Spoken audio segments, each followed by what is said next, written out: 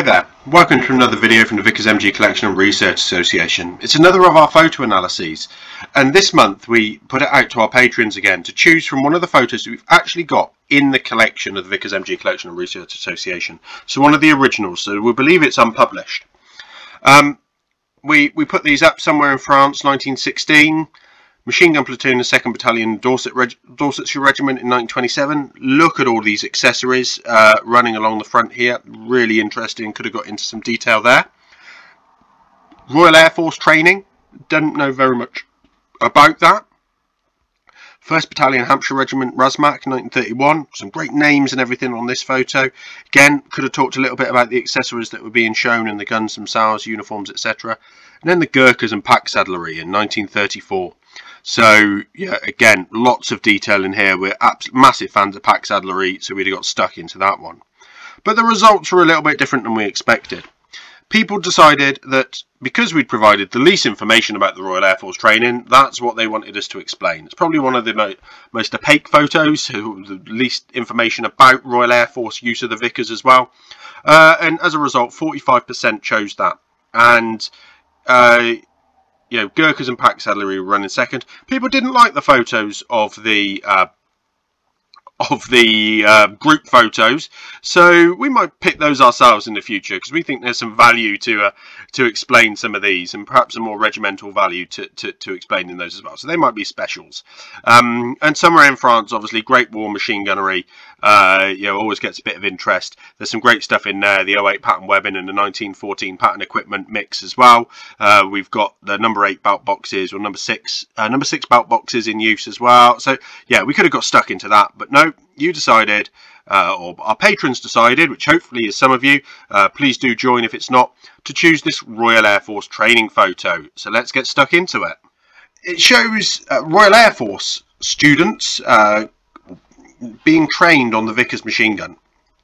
And interestingly enough, they're being trained on the Mark I Vickers machine gun here. This, unlike the later Mark I Star, the barrel casing is not louvered.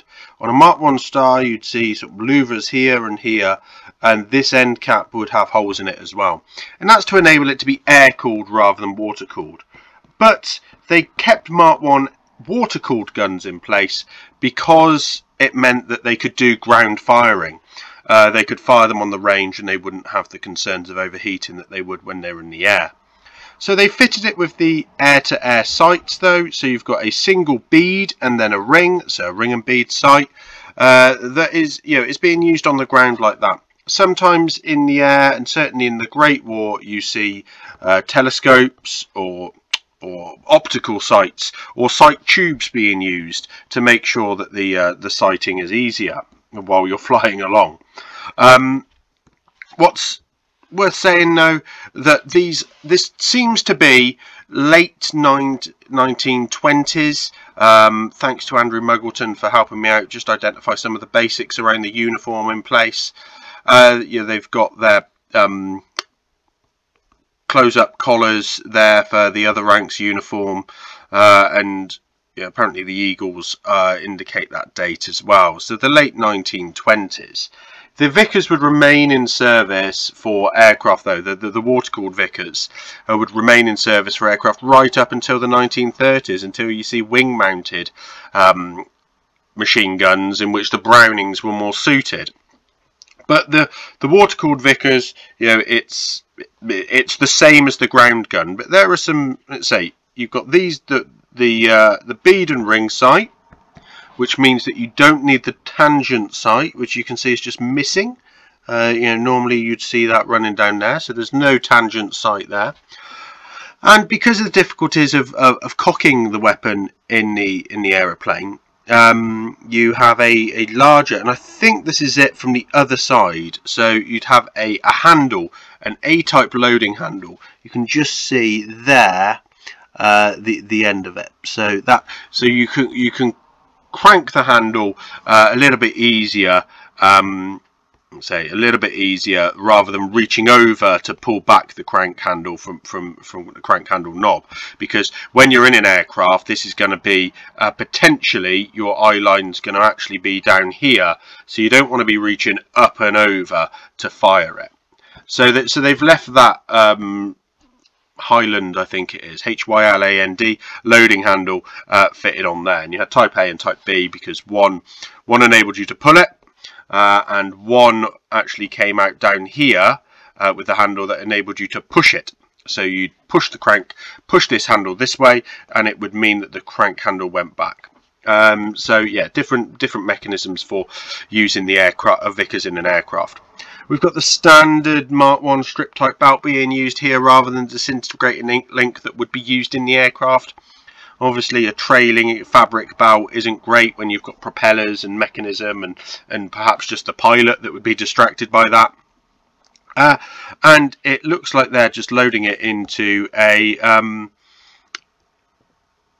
or it's just falling into, along with the spent brass, or as much of it as possible, into an empty small arms ammunition box. There you can just see the VII, which would indicate 303 Mark 7, which would be the type used.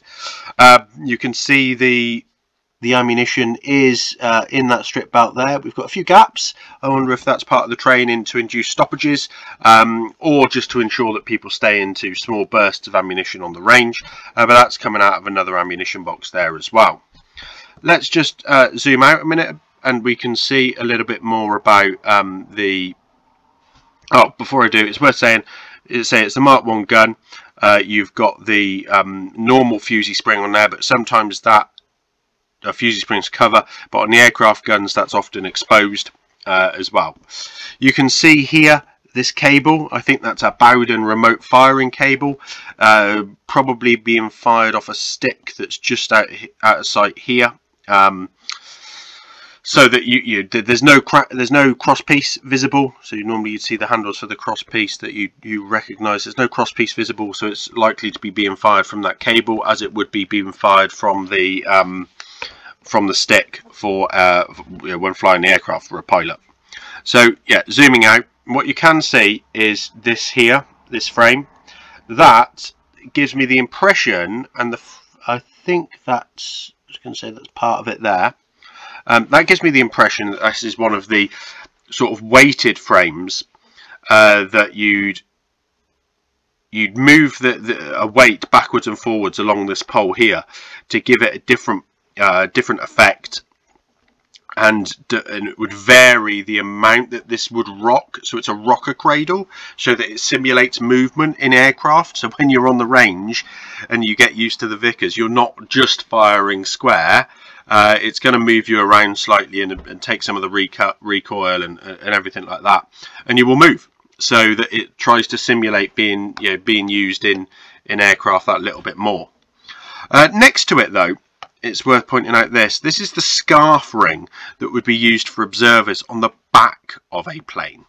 So it's this ring here, this is the ring, and then you've got this U-shaped piece here that goes round, that goes up and down on these pieces. So you've got quite a lot of elevation, quite a lot of sort of vertical movement there, between sort of 0 and that's probably 60 degrees. I can't quite remember. I think it is actually covered in one of the manuals. You've got about 60 degrees of elevation, and you've got full 360 movement. You don't necessarily want full 360 movement, of course, because you don't want to be firing to the front, because that's where the pilot is with these guns. But these scarf rings, what you can just see on here is the bracket for the Lewis gun. So that goes around the piece on the aircraft Lewis. So the Mark II Lewis guns were used to the aircraft, 97 round magazine, and yeah, that's what the observers would be using. Later replaced by the Vickers gas operated gun, the Vickers K gun, that you're probably familiar with from some of our videos.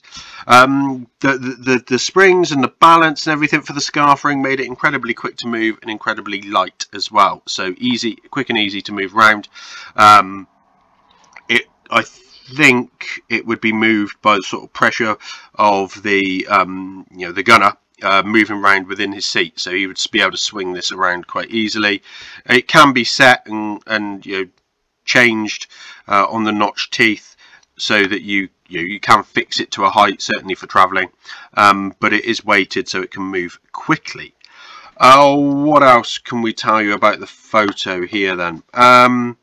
Probably not much. It's worth saying that we do have some of the armament training manuals that cover the Vickers. They cover the Lewis. We've got those available on the website to download. I think we've got those available. I think 1927 or 28 is one of the last revisions of that, and yeah, they may well relate to the practices that we've got here. So if you'd like to learn more about the Vickers in Royal Air Force use, then please go and look at those. It's an area of the website we need to build more of. We're well aware of that. Hopefully we'll have some aircraft Vickers gun stuff to be able to show you in more detail soon, sometime this year. And yeah, we've got a few little bits such as the disintegrating link that you may well have seen from a video so far, and we've got the likes of there's some stuff that moves from aircraft originally into then ground service or a land service. So if any of you have a Vickers, have a look in the crank. So open the top cover just like this, and inside the crank, inside that, you will see the crank and it holds the lock. So lock up the front here, and then you've got the crank handle, and then you've got the crank itself. Now some of those cranks just on the recoiling have a small spring, a little clip spring, that means that the connecting rod, so forgive me for scribbling on the photo, but we've got no white space. This is your correct connecting rod on the crank. What you have is a little spring about here. And that means that when you want to change the lock, you can do it one-handed, and you can put it back in. So that's obviously one of the stoppages. So they might be training that here with the top cover open. You never know. So you pull back on the crank, and you have to reach in and get the lock out. Now that connecting rod on a normal land service gun just falls back forward again, but on an air service gun, because of this spring, it sticks up, and it remains sticking up until you push it back down. And that actually ends up being introduced across all land service guns, so that you can change the lock. It sits off the top here, and it stays up. You can change the lock one-handed, and it means you haven't got to put your other hand in to lift the connecting rod up. Much easier to do, and thanks to the aircraft guns for introducing that. So there we go. Let's take all that off, and hope you've enjoyed that. Hope you've learned something from it. We will continue to expand Royal Air Force use of the Vickers machine gun stuff on the website. Clearly many of the planes had it right up until the start of the Second World War. So thank you for watching. I hope it's been of interest. Thank you for watching. Please remember to like and share the video and subscribe to the channel. Please support us on Patreon if you're able to, and let us know of anything you'd like to see in the future. I look forward to hearing from you.